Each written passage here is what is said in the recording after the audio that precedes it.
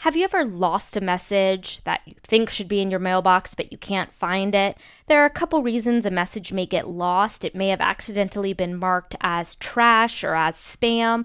It may have been muted, or perhaps the message is in the wrong label and you were looking for it in a different label. So here are some tips on finding lost messages.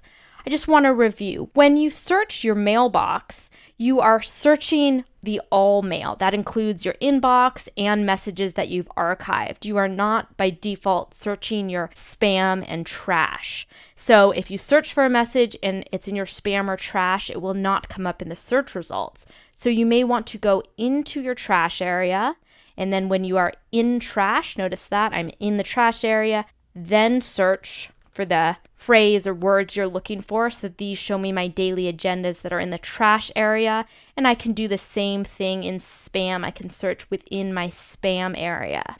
Also, I can go into my show search options, and instead of in the default all mail, I can search mail, spam, and trash. I want to remind you that if a message goes into spam and it shouldn't be in spam, select it and choose not spam, and that will teach Gmail, well, that sender is not a spam, so don't put those messages in spam. If someone sends you a message and it doesn't come through, do check your spam area. The message may have got caught up in spam, or if your organization is using Postini message and security, you should check your quarantine or talk to your admin, because perhaps the person who's sending you a message, their domain is blocked. Okay, and finally, what comes up a lot for me is that sometimes messages get muted. So muting a conversation in Gmail means that when you have a long conversation thread and you mute that conversation thread, that when new messages appear in the conversation thread, it will not appear as a new message in your mailbox. So maybe you're part of a long conversation thread and it's really active and you're annoyed that it keeps coming into your inbox, you might mute that conversation. So I'll show you a message that I have muted by selecting is muted. So I have this message between Abraham, Chris, and Jeff. So if somebody else responds to this message, because this is muted, it won't appear in the top of my new mail list.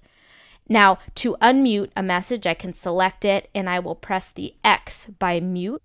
To mute the message again, I press the keyboard shortcut M, and that message has been muted. Or you can also mute or unmute a message from the More Actions menu. So because the keyboard shortcut for muting a message is M, sometimes messages accidentally get muted by pressing the letter M and they don't show up in your search. So those are some tips for finding lost messages. Also, remember, your spam messages are automatically deleted every 30 days. So if the message did go into spam and it's been over 30 days, the message was unfortunately automatically deleted.